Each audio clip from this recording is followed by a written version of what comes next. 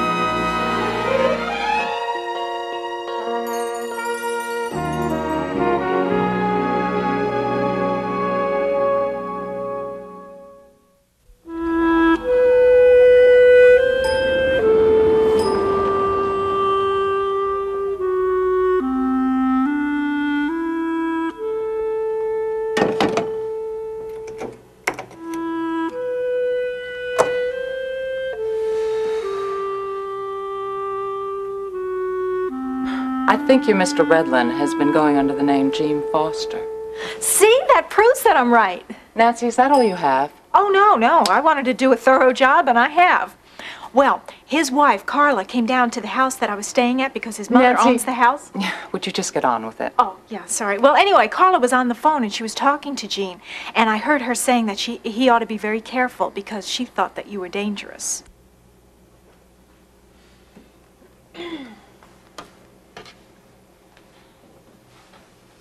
Hello? In the kitchen.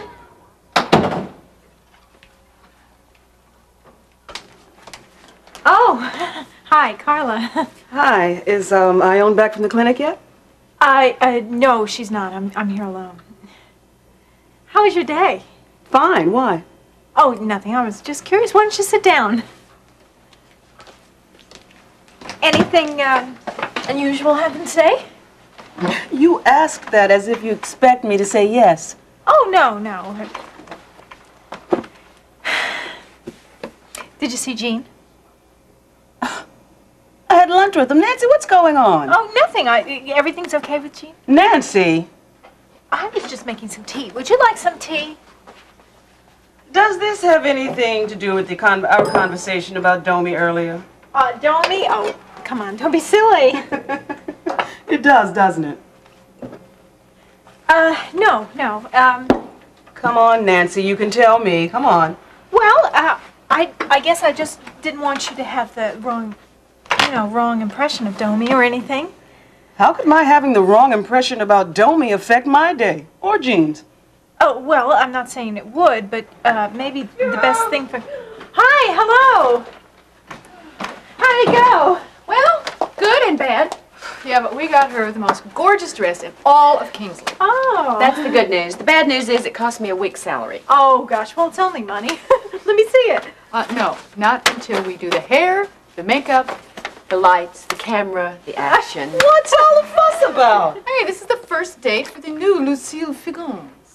That's right. I heard about your facelift. Oh, let me see. Ooh, girl, it's fabulous. You look lovely. Thank you very much. Yeah, I was going to have one too, but then I looked in the mirror and I said, why chance ruining a good thing, you know?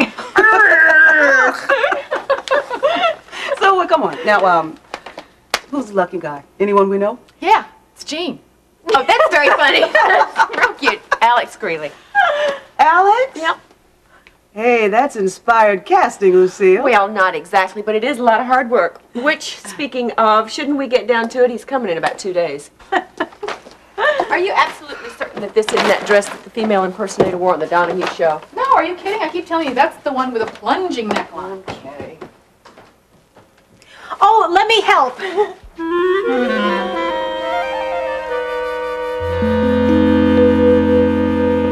That first night together when she fell asleep in my arms. I've never felt like that before. No one's ever depended on me like that. Not emotionally, that is. Of course, people are interested in my money or in my family name or my advice. But that kind of need. The giving was a joy. I look forward to giving more still. And her feelings for you? Well, I admit they're not exactly the same. But there's a definite change. I mean, just the fact that she's allowed me to take care of her. That says a lot. That says an awful lot. I don't know, I really feel as if her mother's death has given her a more realistic outlook on her own life. Oh, yes, but that's only been a few days. I know that, but she's still relying on me. True, the progress is slow, but it's significant. And those first 2 nights together really showed her how easy it was to break through some of those barriers that have been significant in the past. Well, come on, you're looking at me like I'm crazy. Let's just say that I don't think I can really give you what you came here for. What's that? Unqualified approval? Congratulations. But I didn't. But I can give you something better, or at least something more appropriate. Now, don't get me wrong. I'm very happy with the progress you've made. When I think about the way you were when you first came in here, petty, selfish, scared, you've grown, and that takes guts. But now you're going to have to do something that takes even more. Wait a minute, I'm not so sure I want to hear this. Well, your needing Courtney is wonderful, but now you've got to press on beyond that. And I think there are going to be times when you have to forget about needing her completely, but you got to keep on loving her. But I do now. No, I'm talking about loving her when her only intent is to make you miserable. Loving her when she's looking for your most vulnerable spot and hits it the hardest.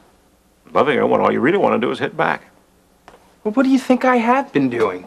Well, good. Remember that. You've experienced a little bit of happiness, but don't think it's over yet. It may very well be, but I wouldn't count on it. Nobody can change that quickly. And you can't be disappointed if things go back to the way they were. You got to keep on trying. Yeah, you got to keep on loving her stubbornly. Deadly Pursuits, right? Yep, and you are looking at this year's next champion. Whoa, you're full of surprises, aren't you?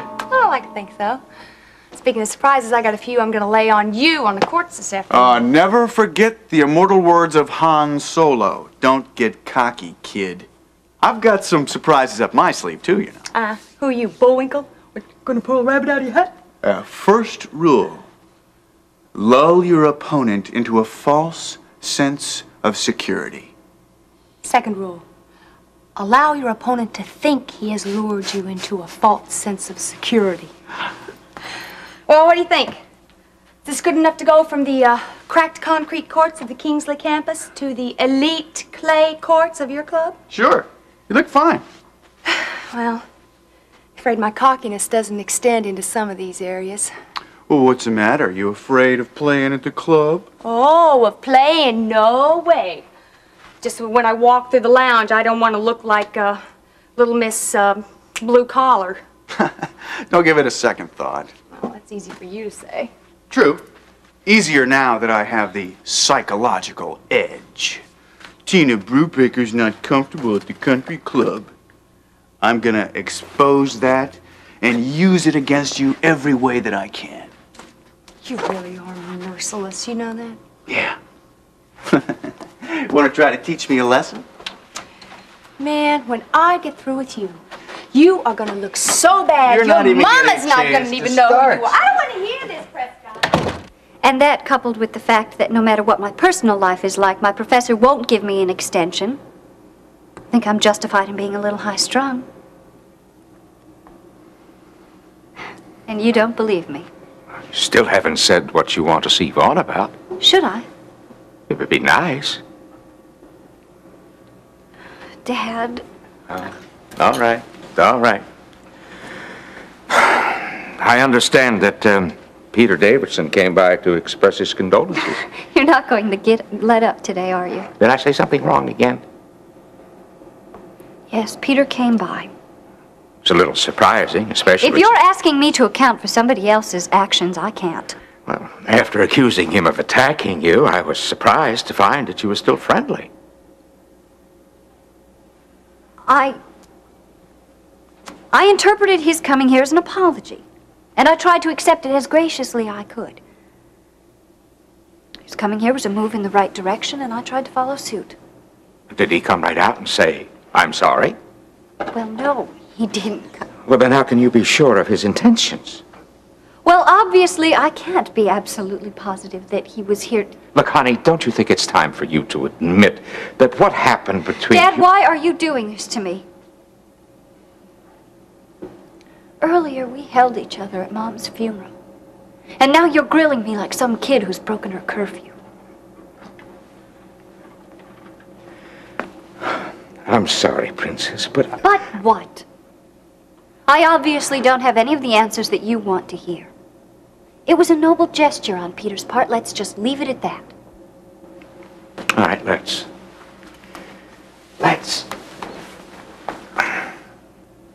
Unless, of course, you would like to pick up the example and apply it to other situations. What are you talking about? You and Vaughn. I mean, if Peter is big enough to make the best of a bad situation, I don't see why you and Vaughn can't too. You seem to be forgetting something here. Peter was the aggressor. I'm the one who made the best of a bad situation. All right, then I'm asking you to do it again with Vaughn. Why should I? Because, in spite of what he's been in the past, he has turned out to be a pretty decent young man. He was a great comfort to you. Right after your mother died, you're a big help to me, and that's not all he's done. Please. Not a catalog of Vaughn's virtues. They are just recently acquired. But you will admit that you're seeing him in a different light. I will admit that circumstances have forced him to act differently recently. And you're enjoying that difference. I'm not enjoying anything these past few days. My mother is dead, remember? Look, honey, what I mean I know what you mean. Or at least what you're trying to infer, and I won't have any part of it. What I do want is for you to remember that once upon a time, you promised to stay out of my life. And once you do remember that, I would like you to act accordingly. Or not act, as the case may be. Is that understood? I thought we were going to have dinner or something.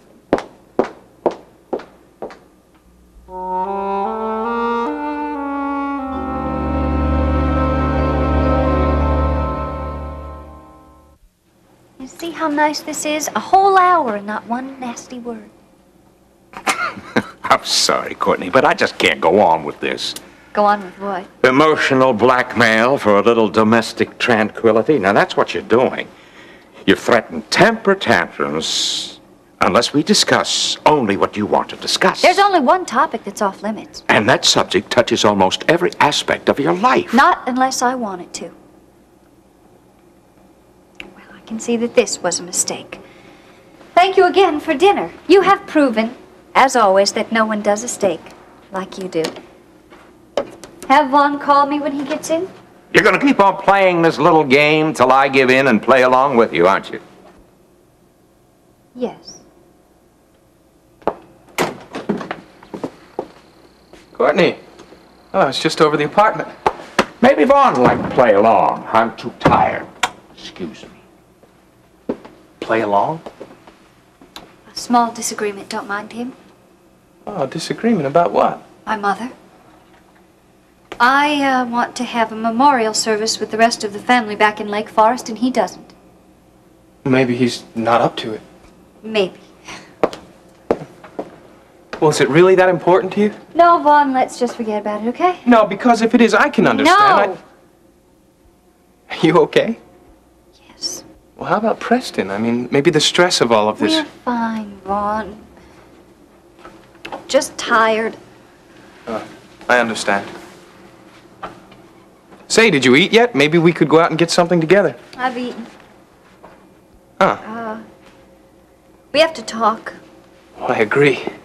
As a matter of fact, that's why I came over to your About the apartment. annulment. Exactly. I realize, Courtney, and in light of these past few days, it would be wise for us to just drop it.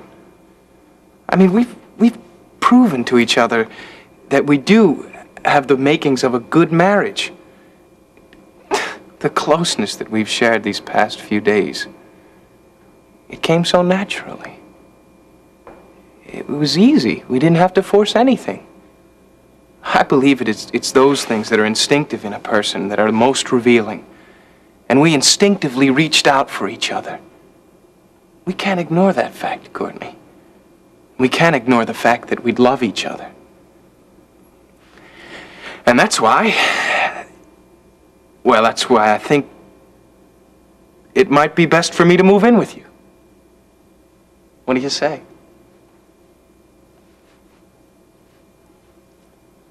You know, I just don't trust this Vanessa Fazan.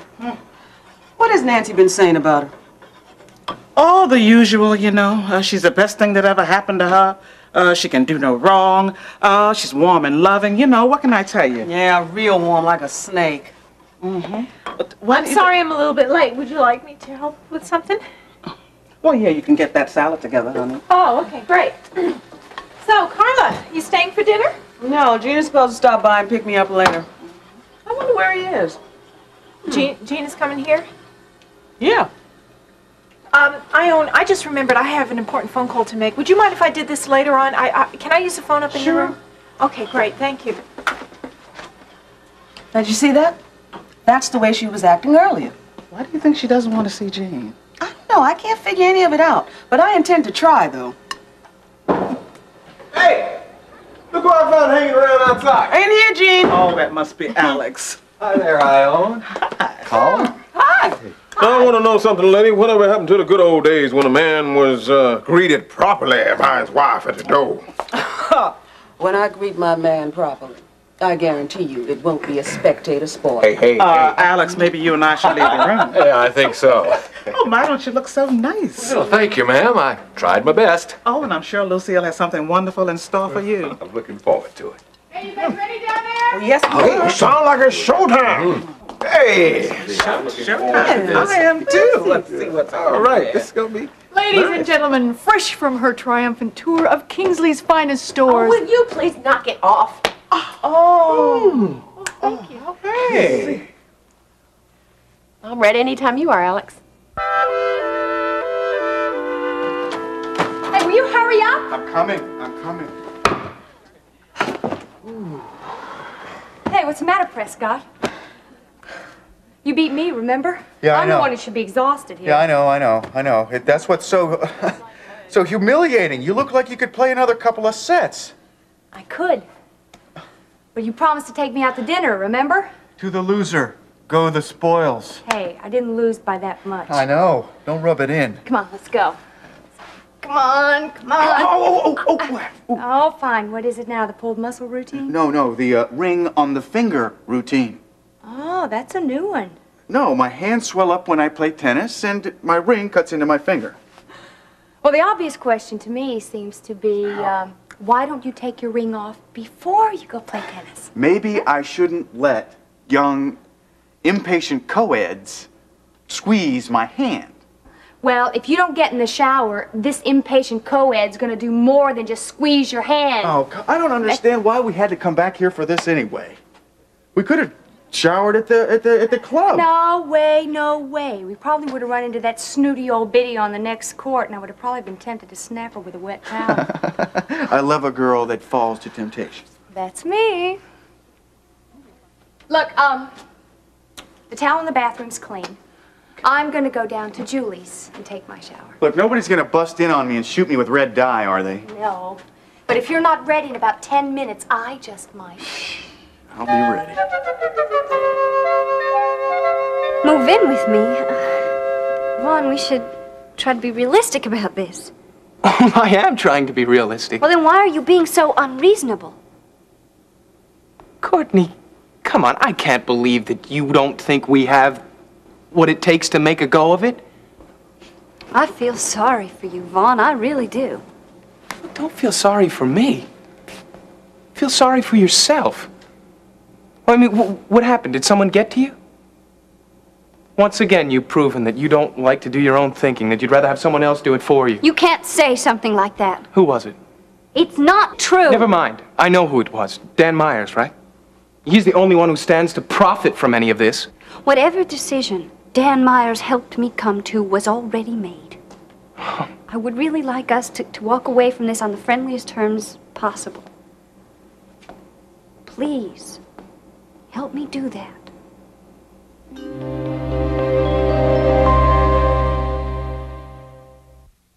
Courtney, you're asking me to let go of the most important thing in my life. My family, my money, my business. I could lose all of those things and suffer a fraction of the pain that's involved here. I'm sorry.